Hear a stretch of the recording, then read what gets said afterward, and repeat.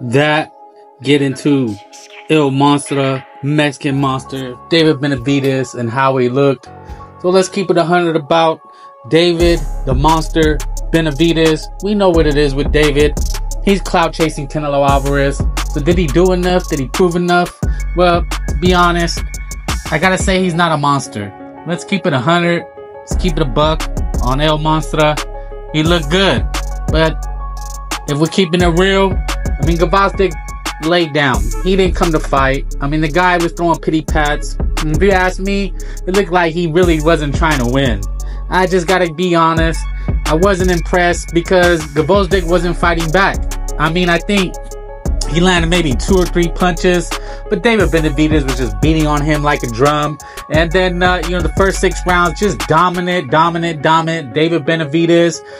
The question was, can he fight a bigger man? He actually looked like the smaller man. He was skinny fat. You could see the waist around him, but he was not able to just walk down and bully Gvozdyk. We seen the difference. David actually had to move his head. He had to keep his hands moving. He looked like a very, I don't want to say a slick boxer, not a technical boxer, but did a lot of things boxing wise that were to the naked eye impressive. But if we're being really 100%, Gvozdyk was not there to win. He was there to survive. He was eating some vicious body shots. David Benevidez was just putting paws on him. Gvozdyk got into retreat mode, and then maybe the final 2 rounds he actually started throwing and landing. He was catching David a few times. Now, one thing I had to question about David Benevidez is that gas tank. He looked like he was running out of gas in the middle rounds. I mean, they said the monster, he just comes in, he throws 1,000 punches, he doesn't stop. And we didn't see that. It is obvious that he had a little bit more difficulty looking like the monster against a bigger, stronger, faster opponent.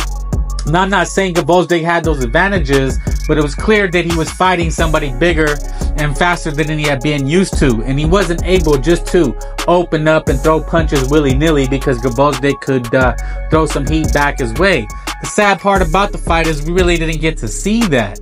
And so I gotta give the grade, I'm gonna give him a B- because, let's be honest, David Benevidez, you go around talking all this shit, you need to wipe the floor with these guys. This guy was 36, coming off a 4-year retirement. Yeah, he had comeback bounce, but they were against nobodies, so it wasn't like he was able to actually prove something.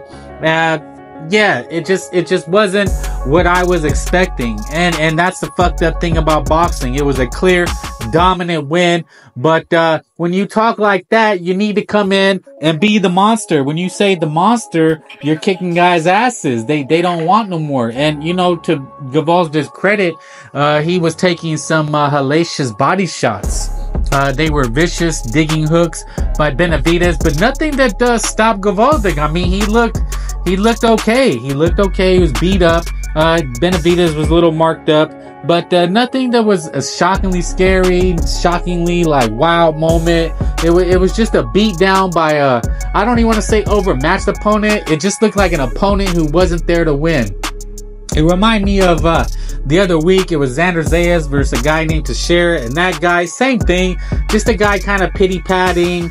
He wasn't necessarily afraid or scared of the monster, as they like to say, and he was able to survive. And that's what a good boxer does. Is he doesn't necessarily have to go in. He's not going to get knocked out. He's going to be somewhat competitive, but he's not going to take any risks. Gvozdyk, he didn't take any risks. David Benevidez did not wow anybody. It was a lackluster fight. And that's what the fans are looking for.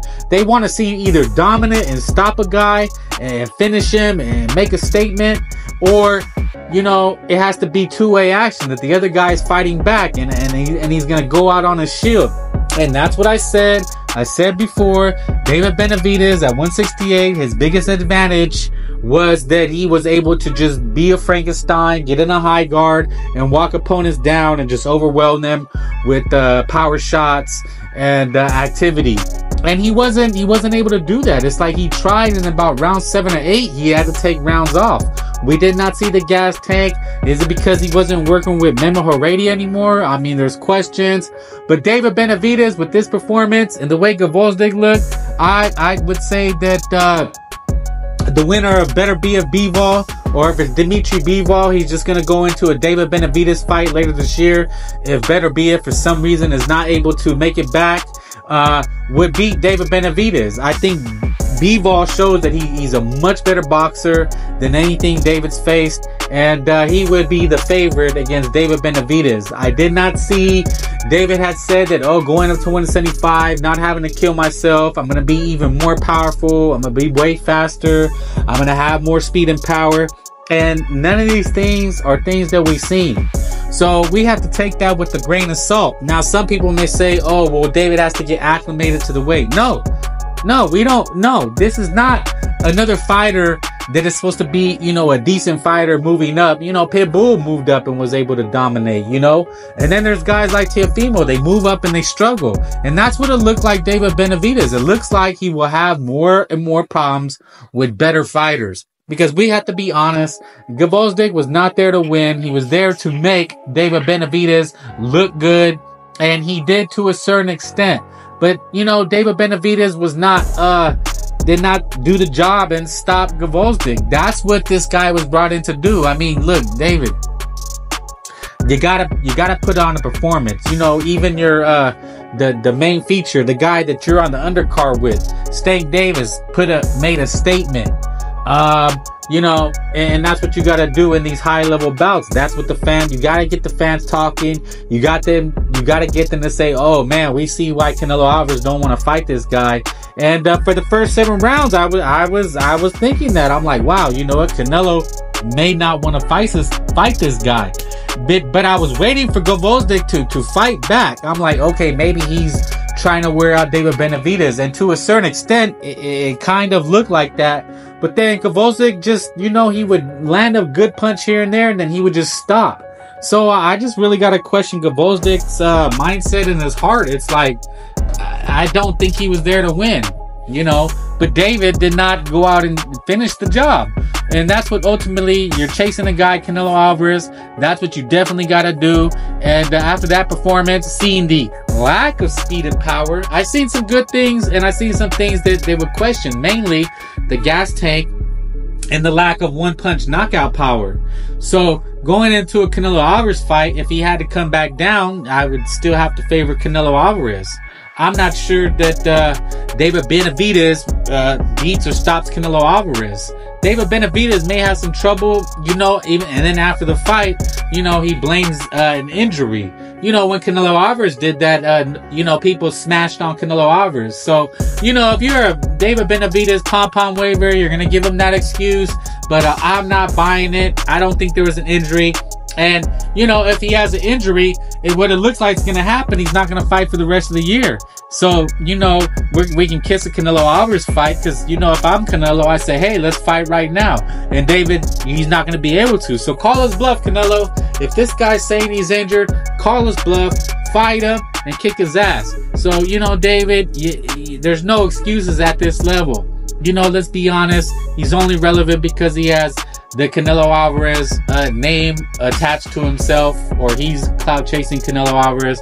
But David Benevidez, like I said, I give him a B-. If it was on an even scale, it would be a B+ performance, you know, maybe A-. But we're, you know, as a boxing fan, as someone who tries to watch the sport with a critical eye, I seen the gas tank as a major issue.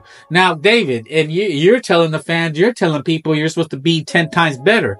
Your hand doesn't have anything to do with how your body looks and about how you're putting the punches together. That man was there to be taken out, and you weren't able to do that. So at the end of the day, I have to question your heart and dedication. You know, they seen him drunk at fights. It's like, has David Benevidez learned his lesson about partying? Is he getting too fat? We got to question these things, man, because Canelo Alvarez, he looked great against Jaime Munguia. David Benevidez, you might have to have surgery. So how realistic is a Canelo Alvarez fight? You know, you should have did that surgery before, and that way you'd be ready for a Canelo Alvarez fight when he picked you. So you know, maybe Canelo calls his bluff and says, hey man, let's fight. There's gonna be no time for surgery. You gotta take it, kill yourself to make 168. And Canelo Alvarez and David Benevidez is a 55-45 fight. Right now, I think Canelo Alvarez is still the favorite. I think Dimitri Bivol is the favorite against David Benavidez. I think Benavidez showed promise. It's not an excuse to get acclimated to the weight. The injury wasn't an excuse. We will see what happens.